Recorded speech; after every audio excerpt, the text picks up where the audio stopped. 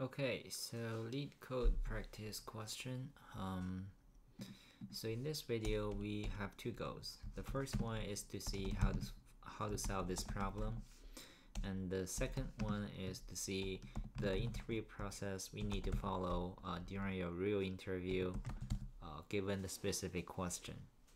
So let's get started. So the first step, remember, it is always to try to understand what the problem is asking us to do, and if there is anything that is unclear, try to ask clarification questions, and also think about the edge cases that we need to take special care of. So let's see, for this one, binary tree vertical order traversal. So given a binary tree, return the vertical order traversal of its nodes value from top to bottom, column by column. So if two nodes are in the same row and column, the order should be from left to right. Alright, so take this example. So we have tree something like this. That's going to return a list of lists. The first one has 9, and the second one, which contains all the numbers from this column, is 315, and then the next column, which contains only one number, 20, and same for the last column. Alright, so I think this one it's pretty clear to us. Let's see if there's any constraints. Okay, so there's no constraints. So it means that the root node could potentially be a non-pointer, so something like that. So I would say if the root is a non-pointer, definitely that's an edge case we need to take special care of. So the next thing is about finding solution. So for this one, I think it looks pretty clear that we could use Bfs to solve this problem, and it's gonna be linear to the number of the nodes within the tree. So I would say that regarding the runtime and the space, it should be the best approach currently. So okay, space wise it's also linear to the number of the nodes, actually, because we need to return the result is linear to the number of the nodes within the tree. So the next part, after we communicate the solution with the interviewer and discuss the runtime space analysis, it's time for us to turn our idea into solid code. So in the coding part, we care about your speed, your code correctness, and of course your readability. So let's give it a shot. So for this one, we will define a class. Let's say it is node, and it has 3 things. So the first one is the tree node itself. Let's call it node. And the next one is the row number, which is integer, and the next one is the column number. So actually, as we iterate through using the BFS, we don't actually need to keep record of the row number. That is because we are going to BFS is we iterate through the tree layer by layer. So it's guaranteed that we put, for example, for this one, it's guaranteed that we put 3 before 15. But for this one, I think we can keep the row number here. If it is redundant, we can just remove this piece of code if we figure out it is useless. So we define a constructor, tree node and row in the call. Okay, so this dot node is equal to node, this dot row is equal to row, and this dot column is equal to column. Okay, so Actually, do we really need to define this node? What I was thinking is, okay, so I think we definitely need to do this. Yeah, we definitely need to do this. Otherwise, we don't know which column the tree node is in. All right, so let's see. For this one, for within the function we need to implement, first of all, if root is equal to none, actually let's say list of the integer. Let's see, it's called vertical order traversal. Let's just call it RT, and new linked list Leo linked list.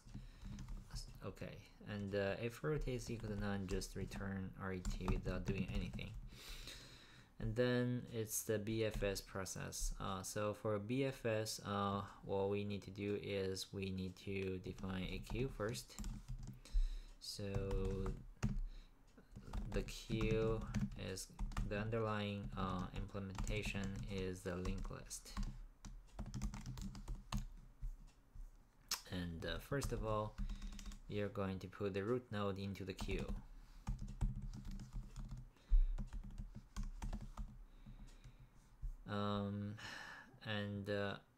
Actually, at the same time, we need to keep track of, we need to define another data structure, which is a map. So the map, the key of the map is a column number, and the value is gonna be the list of the integers. Let's say it is list of the integer, which is the value of each tree node. So we would call it column let's say column wells map. Sure, let's just call it column wells map. So it's new hash map. Okay, and also we need to keep track of the minimum column index. Let's initialize a 0, and the maximum column index as initialize a 0. It means what is a minimum column index and what is a maximum column index. So well, q.size. Okay, so if is empty, so while it is not empty, so first of all we need to get the size of the current queue, and we are going to iterate through it. So in I is equal to 0, I is smaller than size, plus I. So so the number of the elements within the current layer is size. So that's why we iterate from I from 0 to size.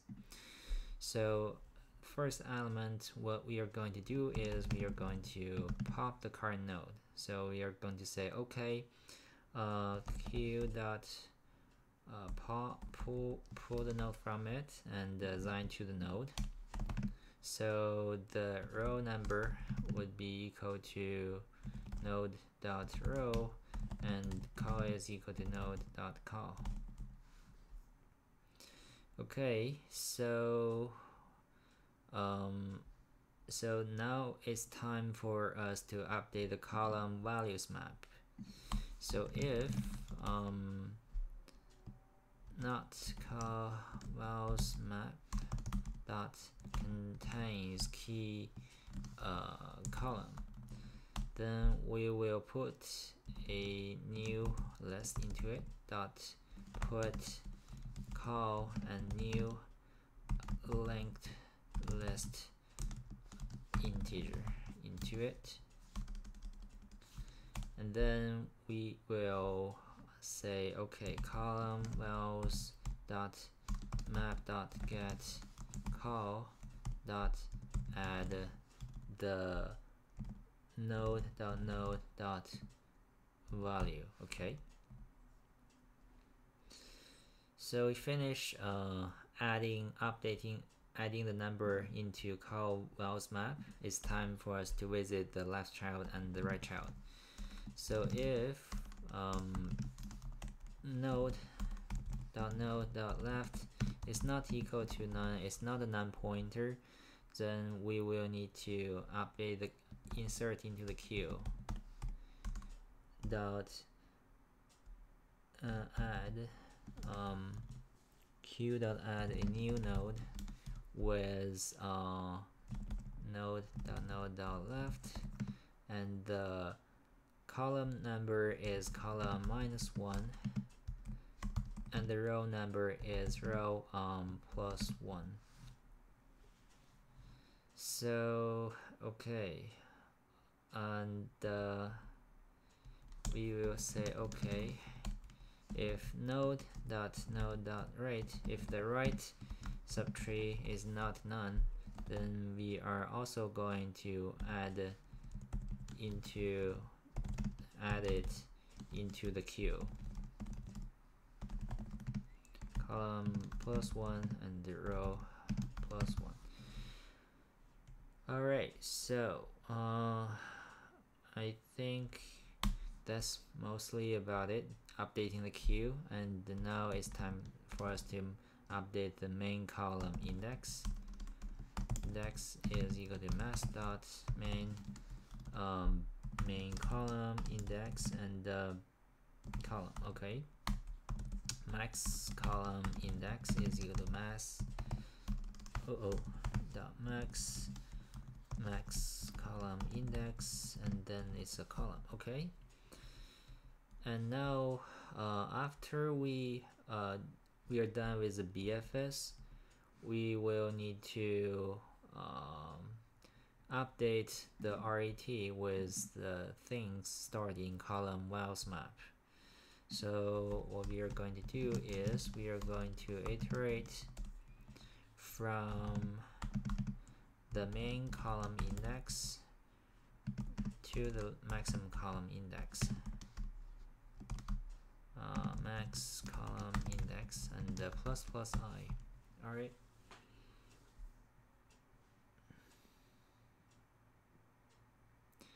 So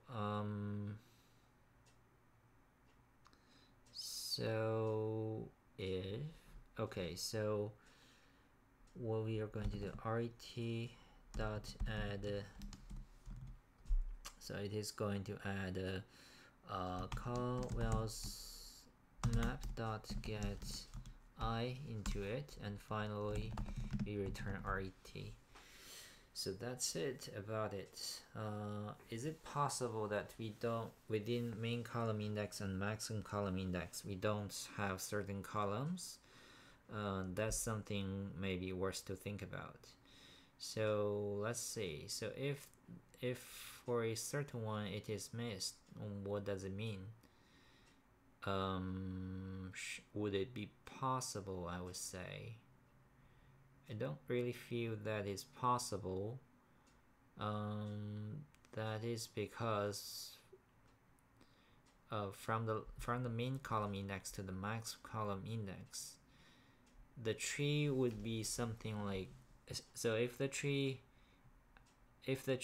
from the root contains all, so because the tree like for the expansion of it, it is for sure that it will have the leftmost point and the rightmost point, and you should be able to find the so based on its parent node, we should be able to see all the index along the path. So I think we don't need to try to see if I is definitely something within column Wells map. Okay, so I think that's pretty much done about the coding. So the next part is about testing. So for the testing part, use some example to go through this piece of code and explain how it works. And at the same time, it's time to communicate with your interviewer to show your ability to explain the things. And also, after the sanity check, think about some other test cases to increase the test coverage. So let's see, using the example 1, first of all, we initialize RET as a empty thing, and it is not equal to none, so we are going to initialize column values map and define main column index and max column index as 0.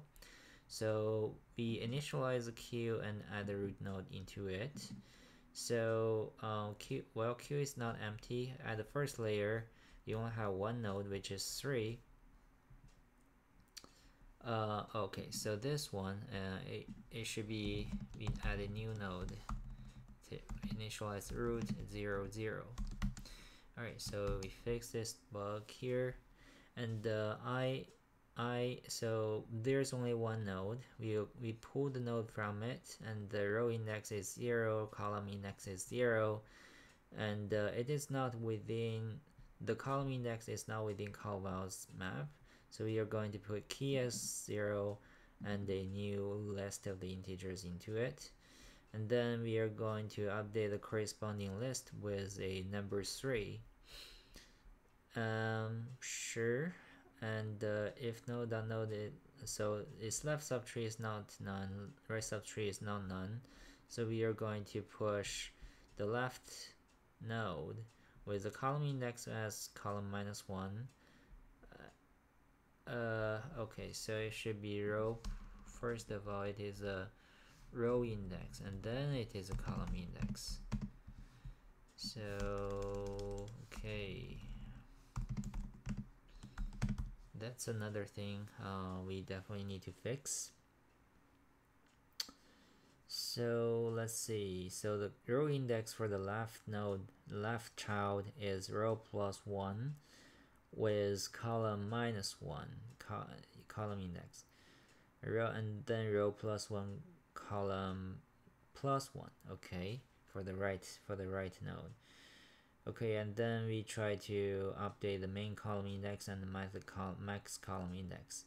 So similarly, we go through layer by layer, and then finally we should have the map containing with key as a column index and the value of all the things, all the numbers top down within top down on this column. Alright, and then we are going to iterate through every index and put it into the RET and the final return RET. So I think it should be good. Let's give it a shot to see how it works. Okay, so it's accepted. And regarding the test case setup, I would say definitely set up a empty tree, which is an edge case, and also think about something like example 2, because there are two numbers with the same column index and the same row index.